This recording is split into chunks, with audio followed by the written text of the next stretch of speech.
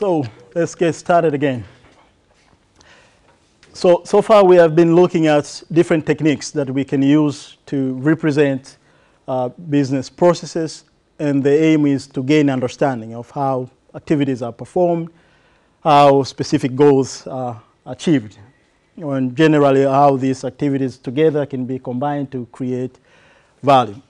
But it's very important that it doesn't matter which technique you are using.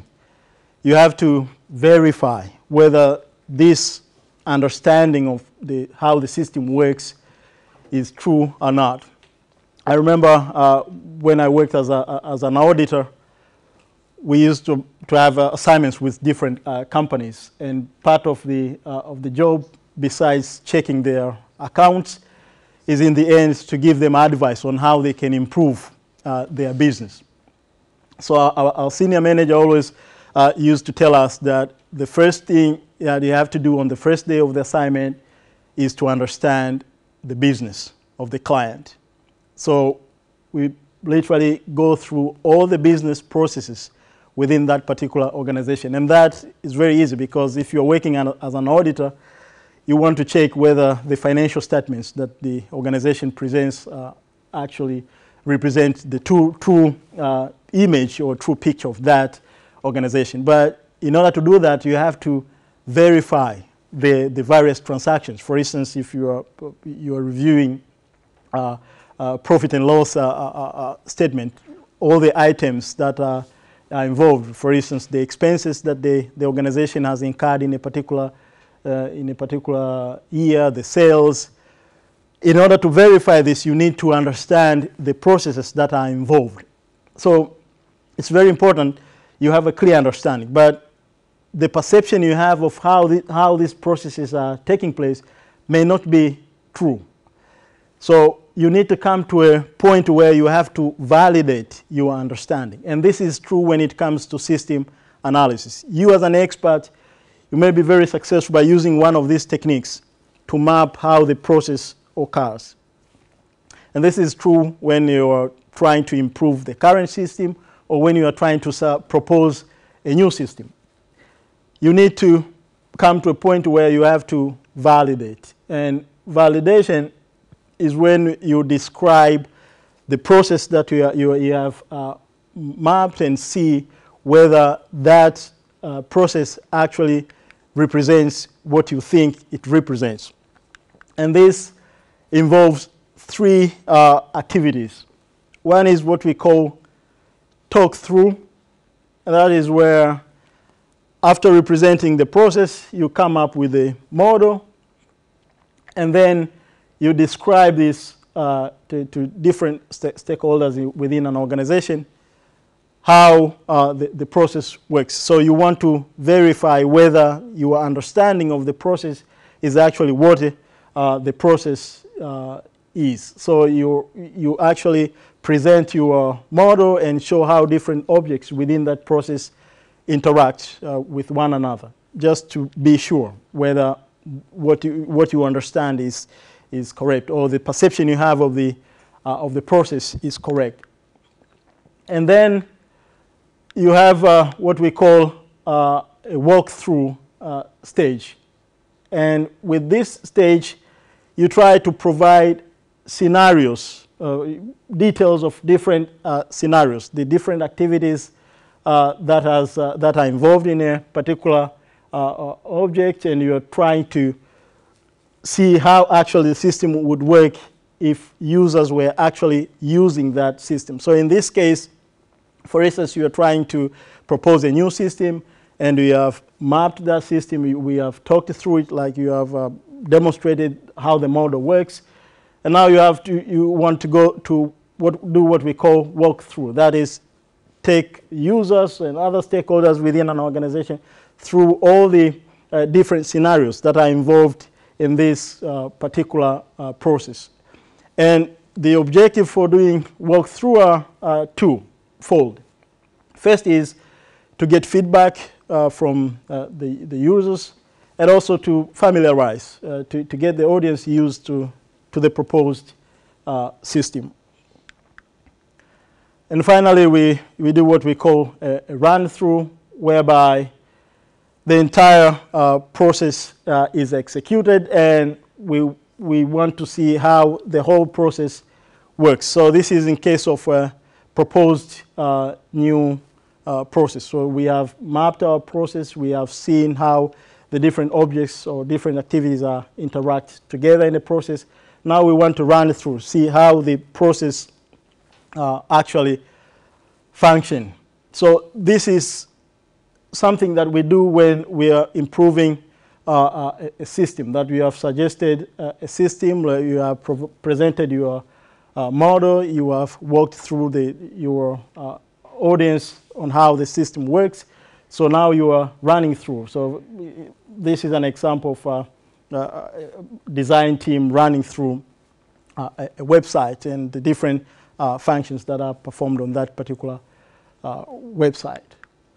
So the point that you have to note from this is, in the end, no matter which technique you have used to map your process, you have to validate whether this process works as you have perceived or not. The second part that we will discuss today is system design, and that is after understanding the processes and identifying all the activities that form processes within an organization. As I said in the beginning, that the goal is to see how we can improve the performance of our business by using digital technologies, which means after understanding, it's not enough to just understanding how the process works.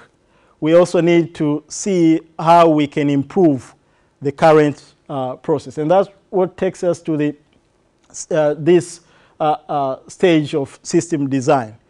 If you can look back or you can recall the system development cycle we saw earlier, analysis is followed by understanding of the requirements. But in this case, we assume that if you are able to identify the different activities, and we have mapped where these activities are taking place and who is responsible, so we assume that understanding requirements of different users that are involved in these activities, or requirements of different individuals that are involved in these activities, will be part of the analysis stage.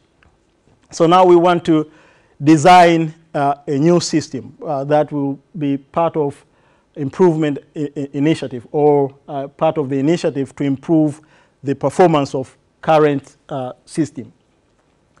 What it means by system design is a definition of how a system should operate. So it's all about defining the architecture, the components that are making the system, the modules, different interfaces, data of a particular system in order to specify, to satisfy particular requirements. So it's all about coming up with a definition of how the system that you are proposing, or the improvement that you are desiring in your organization, how should they be implemented?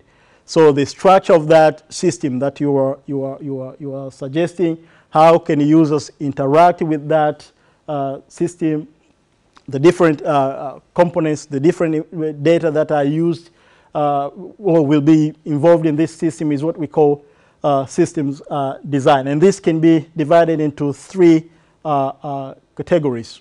At the highest level, we can look at the architectural design, and this is about the physical components that are involved in a particular system. That is the layout of the various components that are involved in building a particular system. And then we can look at the logical design, and this is the abstract representation of the data flows, the inputs and the output of the system. So it's a very abstract representation of how the system works in terms of the inputs, the flows, and output.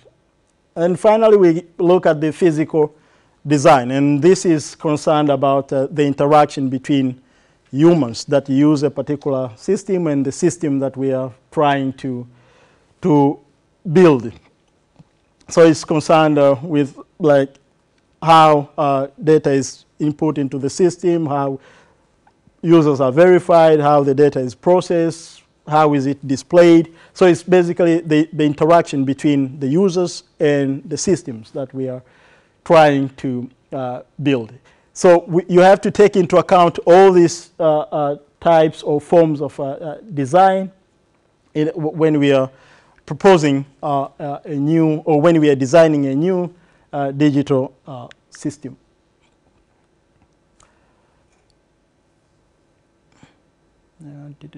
It's the same content.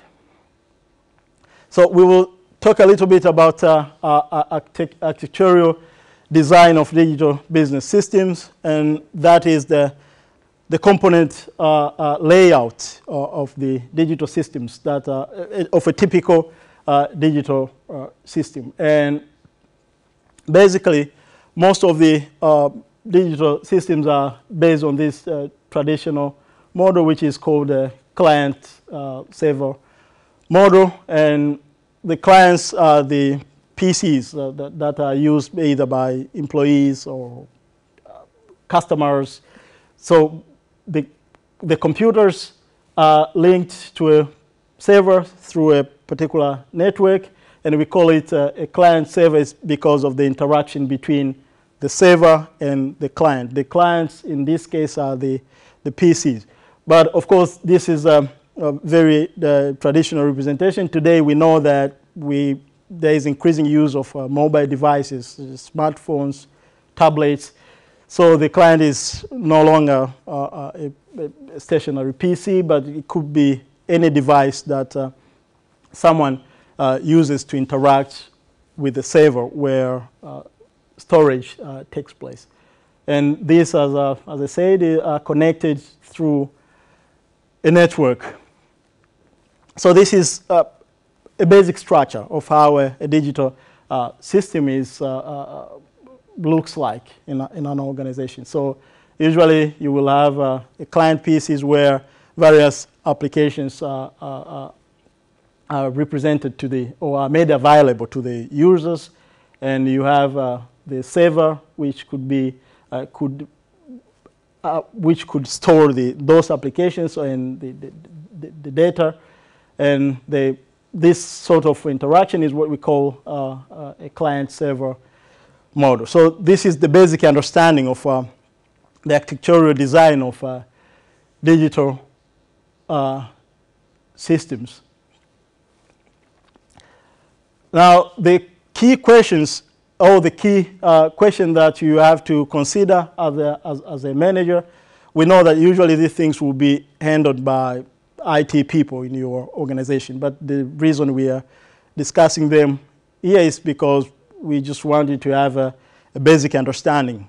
So you can, at some point, the IT people will need your help, regardless of which department you're working in. As a user, they will consult you when implementing digital solutions, and we want you to have at least a basic understanding of what they are doing, so that you can collaborate with them effectively.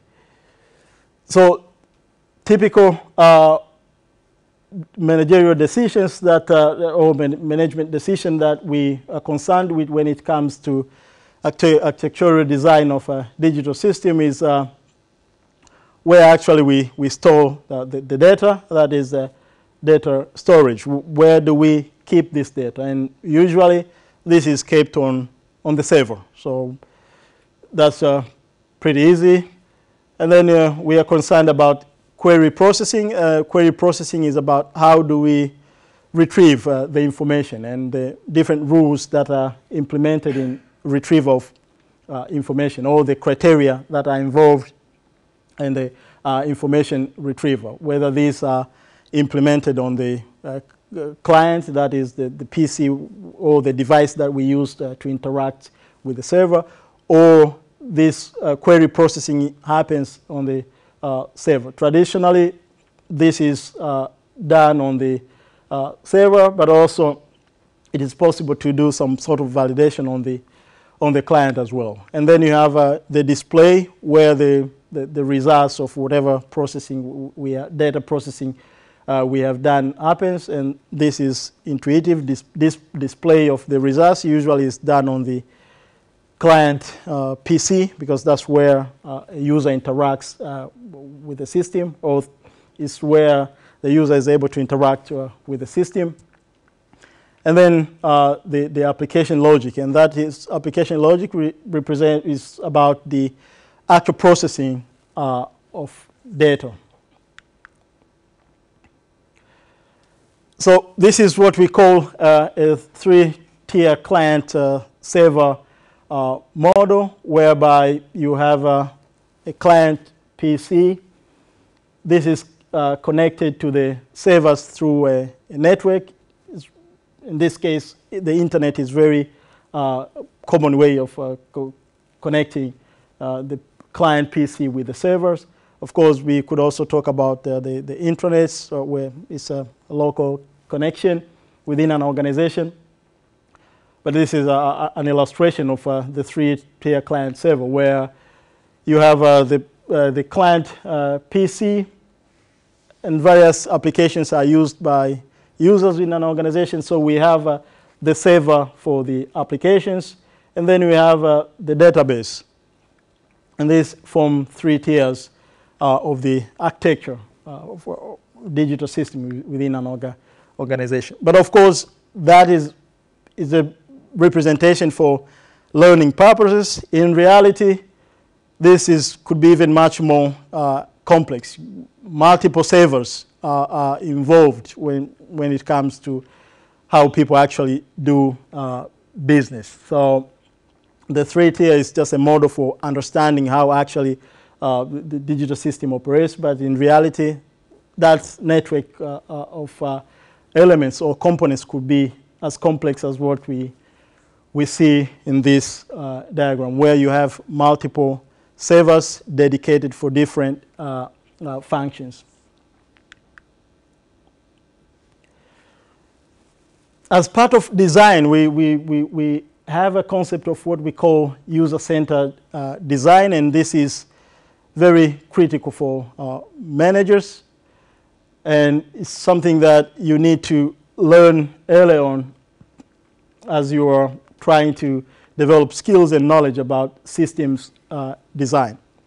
We know that in the end, these systems we are building, or the digital solutions that we are implementing in an organization, will be used by humans, will be used by people. Some of them do not even have technical background. So you need to have in focus the users of a particular solution that you're proposing. So for instance, like in the beginning, we saw how we could map a particular process and activities, and we could see possibilities for suggesting solutions. Like you can propose eliminating some manual activities and implement digital solutions.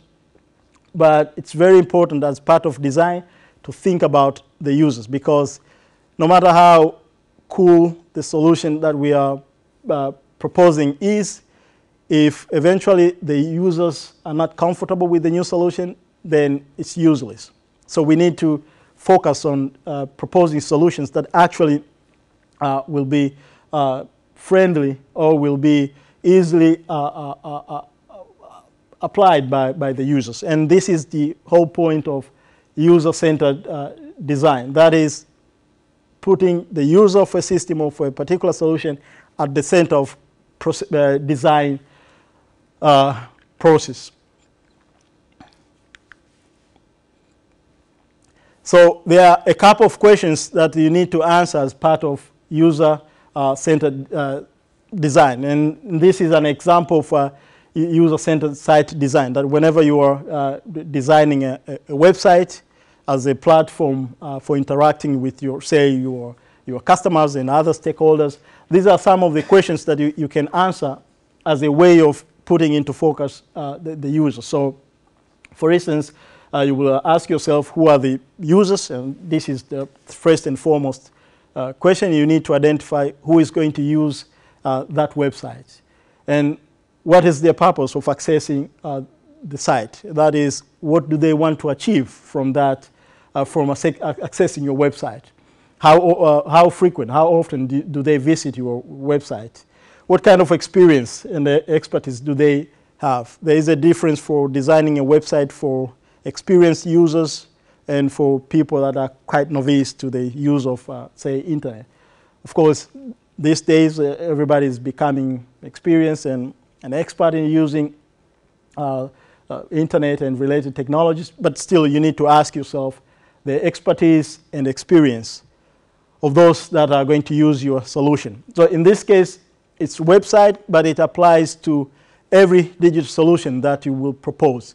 You have to think about the expertise or experience of the people that will use your digital solution. What nationality are they? Can they read English? And we talk about English because this is English is becoming a lingua franca of business. It's like a common language in business, but of course, depending on the context, it could be any other language. If your target users are Norwegians, then probably you will have Norwegian norsk as your priority or first option language to consider, that the content should be represented in a language that you think your users will be much more comfortable with. The type of information that your users are looking for, and how do they want to use that information? What type of browser do they use? And what kind of screen are they using? What kind of screen your typical users use? We will see this later when we see how to develop or how to create a persona for a website. Why are we concerned with these questions? Answers to all these questions will help you to contribute to what we call an online customer experience. That you want to provide a solution that will maximize or will make your experience of your customers great. So you want to improve the experience of your customers, and by being able to understand or to get answers to all these questions, then you will know what you should provide to these customers. So in this case, like where the design is about a website, if you are able to get answers to all these questions, like what type of users are they, what kind of information do they want, what expertise do they want, do they have, you will be able to design a website that will maximize the online experience of your customers. And why are we concerned about the experience of customers, well, online experience of customers? It's because of research results like this. This is a study that was conducted in 2012, and these are responses from a quite sizable sample of customers. One of the questions was that whether an online experience influenced whether they purchased or not purchased the product or service from a particular brand.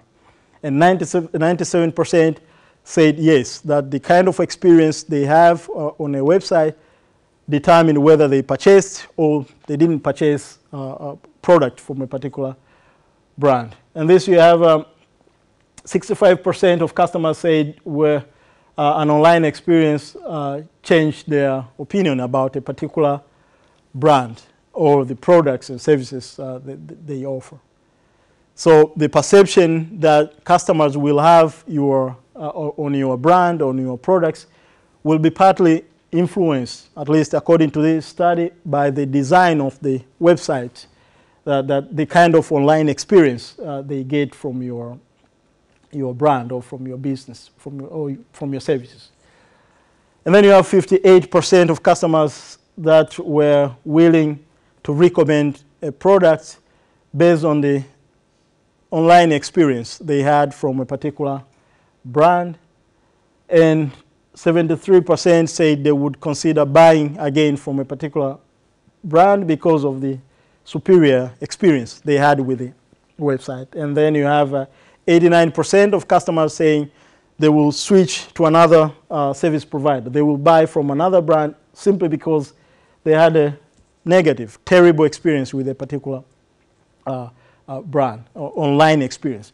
So this goes to show that it's very important to put into focus, or to put the users, in this case your customers, at the center of design process, which means if you will not be involved directly in the design task, at least as a manager or a digital business manager, you should be able to challenge the website design team that they have to put users at the center of their focus. This is the whole point from these results. Now, it's very common that many people think about customer experience in terms of usability or accessibility of the website. That as long as my website is on the air, people can access it, they can use it, then that's all about online customer experience. But actually, online customer experience is more than that.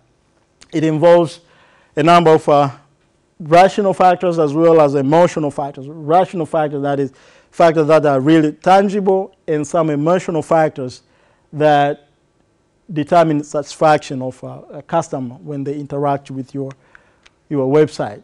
So this is a whole set of factors that together determine online customer experience. And these are based on research. And as you can see, usability and accessibility is just one aspect of online customer experience, or it's just two factors determining online customer experience, but you have a lot of other factors that contribute or determine online customer experience. And this can be divided into three main layers. The first one is rational values, and these are tangible factors, as I said, and it consists of how easy it is to use your website. That's where we talk about usability. We will discuss a little bit more about usability in a couple of seconds. And accessibility, whether people can easily use your website and they can access it. Relevance, whether the website contains what what your customers are actually looking for. And performance, speed, availability. So these are tangible factors, but also there are emotional values, emotional factors, intangible factors that also determine online experience. On one side, you have a design of the website, the visual design. How does the website look like, the style, the graphics, and so on. And then on the other side, you have reassurance, trust, and credibility of the website. Could be very easy to use. They have relevant content. The performance is superb. The design is cool. But if people don't trust it, they won't use it.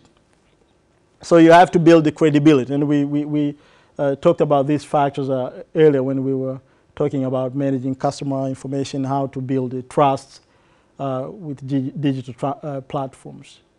And then finally, you have promised experience. So factors like price of your products, the product range that people can get from your website, the interaction with your platform, service, like how fast it is do you fulfill the orders for in case of, for instance, online retailer.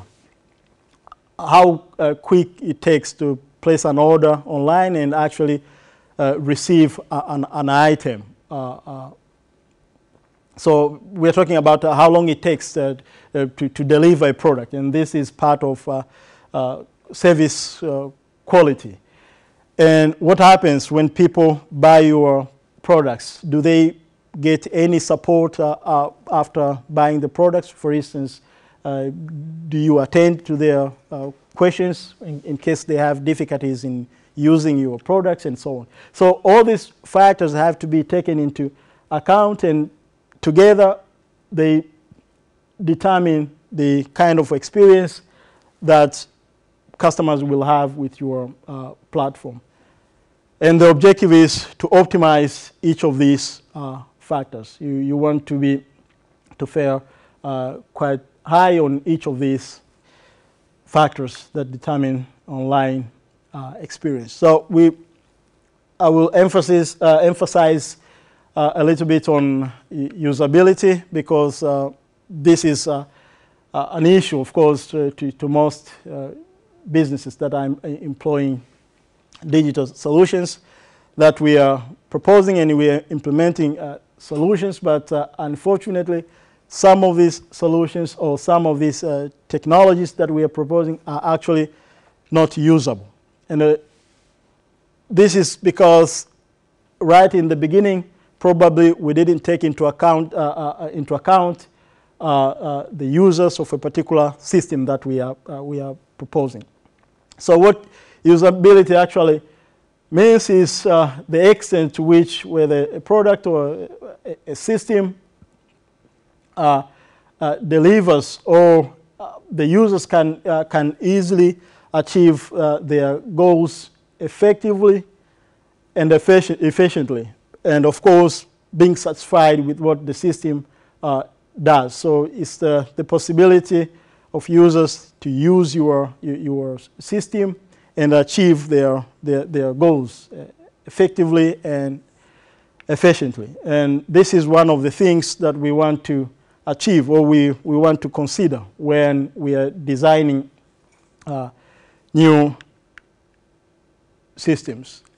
Now, when we are making assessment of usability, so suppose you have proposed a new system and you want to check whether this system is usable or not, we have two activities that you can consider.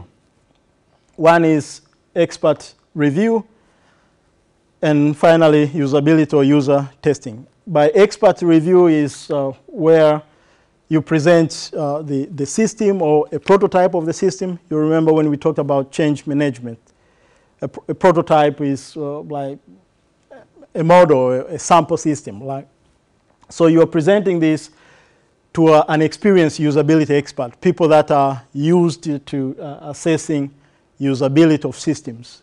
So you're presenting them to them so that they can go through the system and identify any weaknesses and propose improvements to the system based on their experience and the knowledge they have.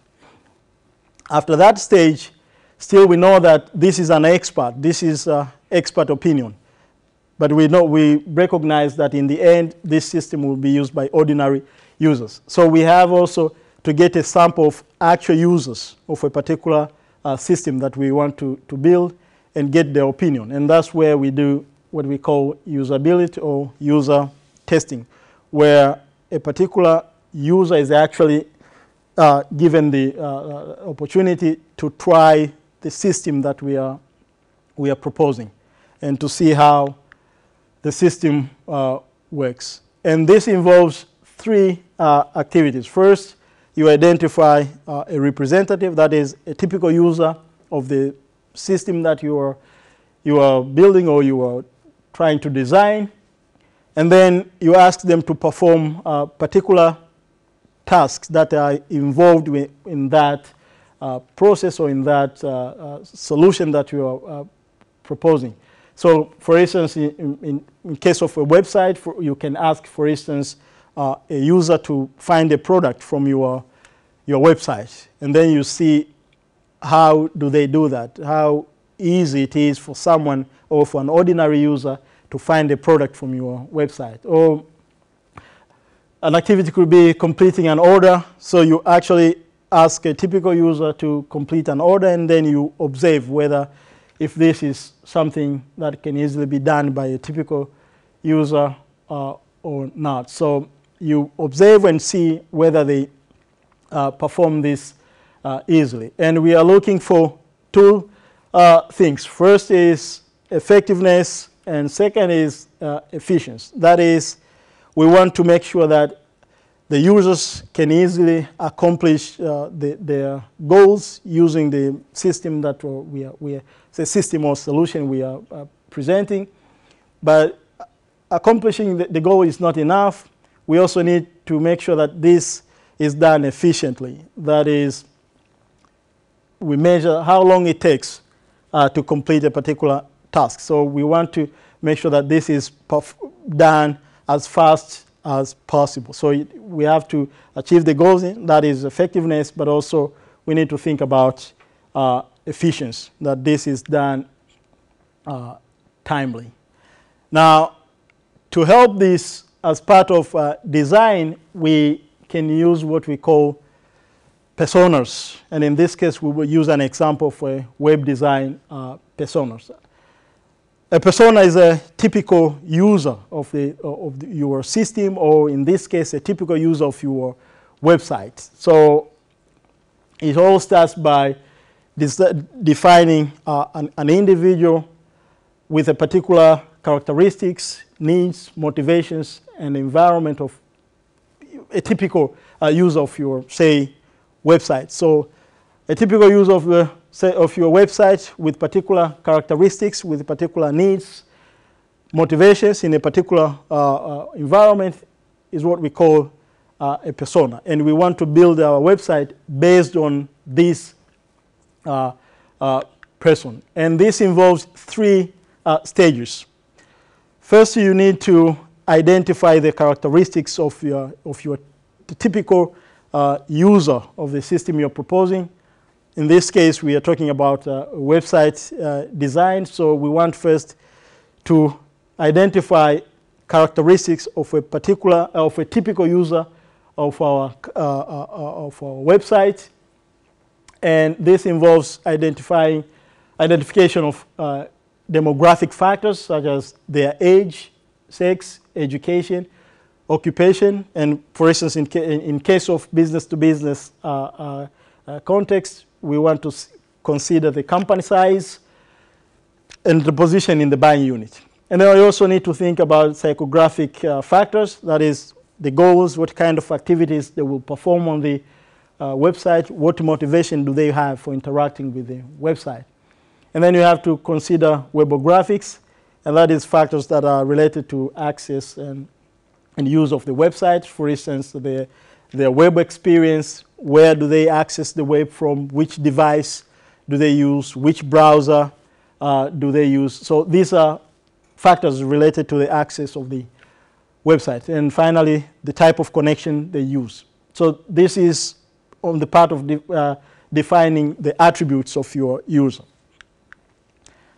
And then you need to understand that this is just a representation. So usually you have different kind of users, and it might be difficult to capture all these type of users. So you have to consider those that are typical users of your organization. And usually they say 3, 4 representatives are enough, but the more representatives you have, then the better picture you have of how your website should look like. But from these users, you have to identify a primary. First, you need to create different scenarios. That is the different. You have to think of the different activities that people will do on your websites, or for that matter, on any system that you are proposing. But then you have to think about identifying a primary persona. So you have created a profile of potential users of your site, but now you want to identify the primary persona. And a primary persona is that representative or typical user of your website that is strategically important for you, that the most important representative of the system, or the most typical user of your website. And this is obviously because we want to give priority to those that are most likely to use our system. So we want to identify these people first, and their needs and their characteristics and how they interact with our system. But also you may consider secondary personas. These are people that have almost all of the needs of the primary personas, but they have some extra additions that you need to consider. For instance, on a website, probably you have a small group section of customers that they need special kind of interface with your website. So this will be sort of, we can consider them as secondary personas. But you have to make sure that the needs of these secondary personas do not compromise your ability to satisfy the needs of the primary personas. So you are designing your website with the primary personas in mind, that are the most typical users of your website. You can think about this category of users, but make sure that in fulfilling the needs of these, you don't compromise the needs of your typical or primary personas. And finally, you can consider what we call complementary personas. These are unique users of your website, people that are not typical to your website. They show up once in a while, but they help you to think out of the box by considering needs of those that are not typical to of your users. Then it helps you to think about how you can improve your website. And sometimes when you have such unique users of your system or for your website, they will help you to think about new solutions that maybe they might be liked by primary users and secondary users. So it's 4 o'clock. I think we'll stop here today, and the next time we will talk about customer experience management. And I think by tomorrow I'll be able to know whether on Friday we will have just presentations or we will have some lectures and part of the lecture and partly presentations. It depends on the feedback I get from the groups that I posted today.